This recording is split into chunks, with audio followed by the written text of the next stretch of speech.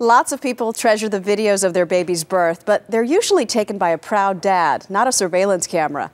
We first showed you this video last week. A woman in labor, Caroline Meach, makes it to the hospital in Winchester, England, but she couldn't go any farther than the front door. And look, every time she pushes, the automatic door opens. Baby Alice was born safe and sound very quickly just inside the hospital lobby. Joining us this morning for their first American interview, Caroline Meach, her husband Mike, their children Casper, Gabriella, and of course a fussy at the moment, little Alice. Good morning to you all. Caroline, how's baby Alice doing?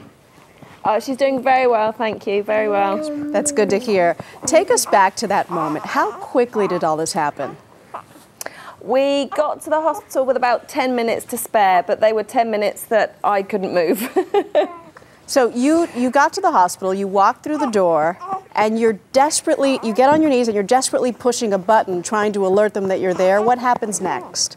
Yep, so I'm pushing the button and I couldn't stand anymore. I fell on my knees and we had to wait for them to get security to open the door, which they eventually did, and I climbed through, just crawled through on my hands and knees just inside the front lobby because I didn't want to be cold.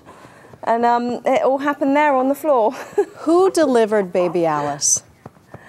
We had 2 midwives with us who delivered her, and Mike was there helping as well. And Mike, you have 4 children altogether, and Caroline wrote in her blog that you should be like a midwife yourself because you were amazing in this delivery. Tell me what was going through your mind. I think for me it was just a case of getting Caroline to the hospital as quickly as possible because it was a very cold evening and there was no way that we wanted, well, I certainly didn't want to deliver that baby by myself by the side of the road at 1 o'clock in the morning. So it was a case of getting there quickly. We literally just made it, a case of so near but yet so far, I think, and the midwives then took over and did a wonderful job, as did Caroline. Caroline, had you had an epidural with the other kids, and was it much different this time around because you didn't? No, I didn't have with either of the other 2. Although I did have a little pain relief with Gabby. With this one, no, I had nothing but my TENS machine. But by the time I got to the hospital, I just wanted to rip that off anyway. Oh, I bet. I want to ask you about the video because even you admit it's kind of comical to watch. When you finally got to see the full video, Caroline, what were some moments that stood out to you? Probably the moments that we haven't let anybody see, actually. I guess my face really made me laugh because I looked so desperate to get through that door, to push that button, get through that door. And I know what was going through my head was just a case of just get this baby out, but when we're indoors.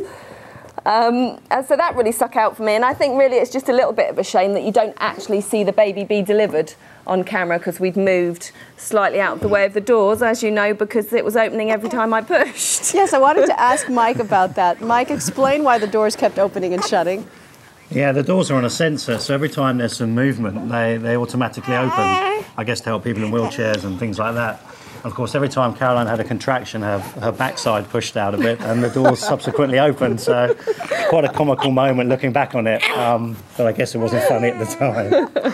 Well, we appreciate your humor and sharing the video of your beautiful daughter's birth with everybody. Thank you so much and congratulations. Thank you very much. Okay, take care.